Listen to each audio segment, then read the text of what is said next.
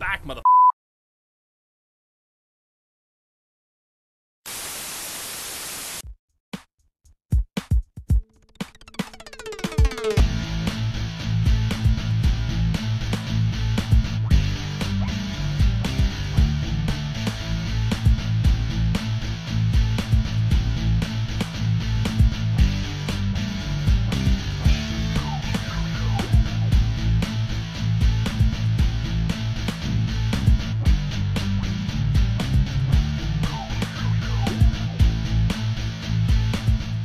Support Bauer Power and protect your important computer files at the same time. For only $4.95 a month, you can get unlimited cloud storage to back up your important computer files. That's about the price of a cheeseburger. Visit mosey.bauerpower.net now to check out special Mosey deals and offers. Hello and welcome to episode 22 of Bauer Power. I, of course, am Paul Bauer, aka twitter.com/ElDePablo. And today I got a really great show for you. Lately I've been showing you guys all about PowerPuntu Linux.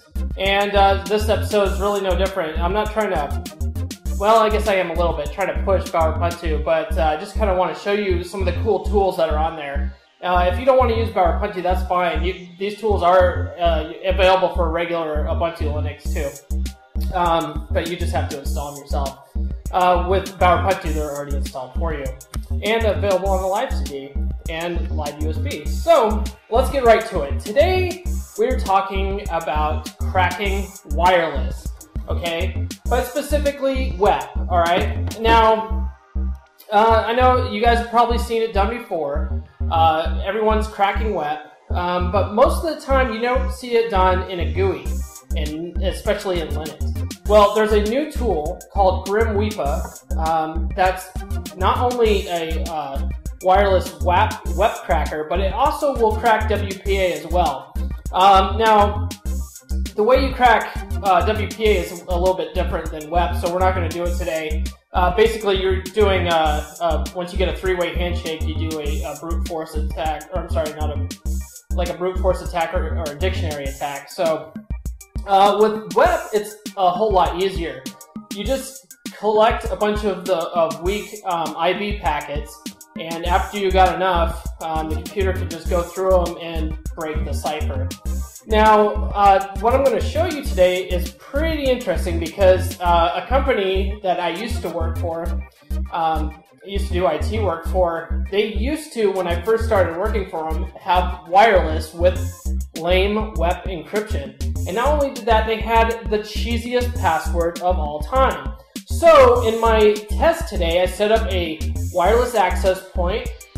I encrypted it with WEP, and I set it with the exact same WEP key that they used to use at the company. Now, if you don't get any ideas, they've already went ahead and upgraded to WPA2, which is a whole hell of a lot harder to crack, and it's way more secure, so they're getting a little bit better, but I'm serious. They try to make everything easy for for the users, but when you make things really easy, you also make it easy for the bad guys. So, let's get right into it. I'll show you what I'm talking about.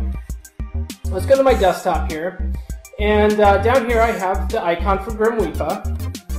Go ahead and open it up.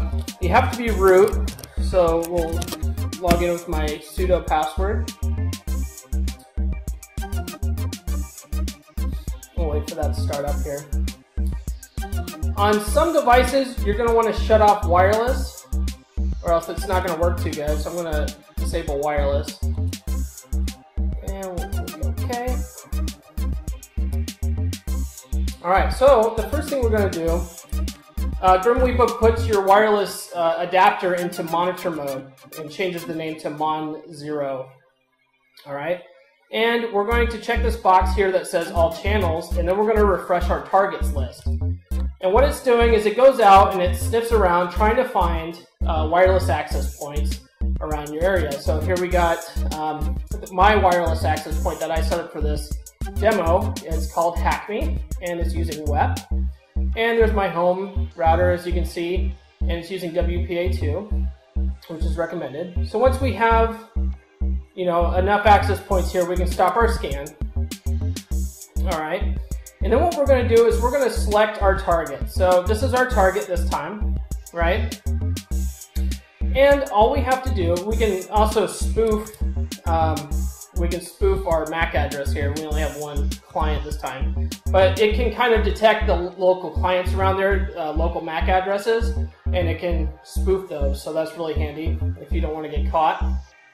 Because, by the way, this is illegal. So make sure that you're only doing it in your own home test environment. You're not going out hacking your wireless, your neighbor's wireless, because that's bad juju, okay? And this is purely for information purposes only, right? Right? Just for education, right? We all know that. Okay, so we have our WEP selected. We also have a bunch of different attack methods here. We have ARP replay, which I find is pretty effective. You have chop chop, fragmentation, cafe latte, P0841 attack. We'll just stick with ARP replay here. And if you want to, you can click test injection, and what it'll do is it'll test the availability of hacking this wireless point. You can see how many packets it's able to inject in there, and you'll see the probability of being able to crack it. Since I'm pretty sure we're going to crack it, I'm not going to do that. I'm just going to hit start attack. Alright? Start attack, and it kicks it off. Now, this can take a while, so you're going to want to find something to do. Hey, what's up? Hey, Sundance, it's Paul. Hey, what's up, Paul? Hey, man, I got some time to kill. You want to go hang out? Sure, I guess. I ain't got nothing better to do. Cool.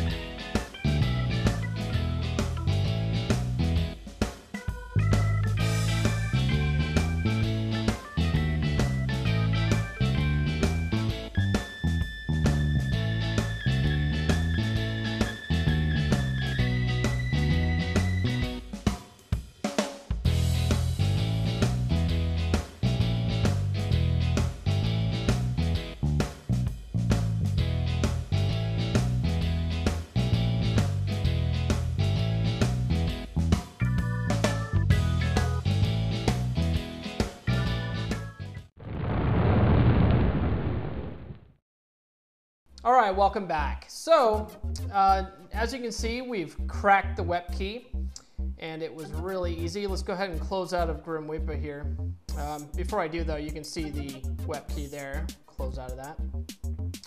But also, if you go to, open up your file system here, go to the pen test folder, wireless, Wepa, you'll see a pass.txt file in here. We open that up. This is where Wepa saves its findings, right? So now we have our WEP key, bam, and we have access to whatever wireless we were trying to get access to.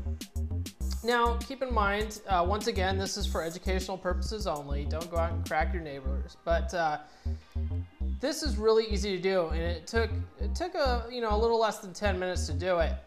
But you can speed it up and get it done even faster. I found in my testing that if I took my cell phone while I was running Wepa and I tried to gain access to the access point just using random passwords that I was trying out, didn't matter, they weren't the right ones, but it was generating enough traffic that it was, it was causing a lot more packets to be captured by Wepa, and I was able to crack it.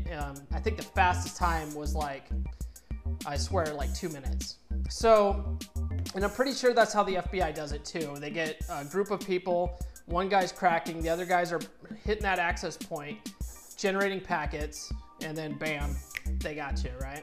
So theoretically, hypothetically, you could go to a coffee shop that's still running WEP, You can start running Grim Wepa and have 2 of your friends with iPhones start hitting that access point, and bam, you guys are going to have free wireless in probably 5 minutes or less.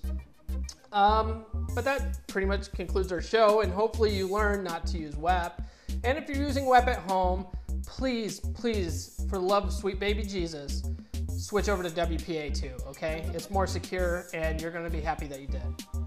If you have any questions about this segment or any comments, shoot me an email, info@bowerpower.net, or as usual, hit me up in the comments. But remember, until next time, here at Bower Power, information is power.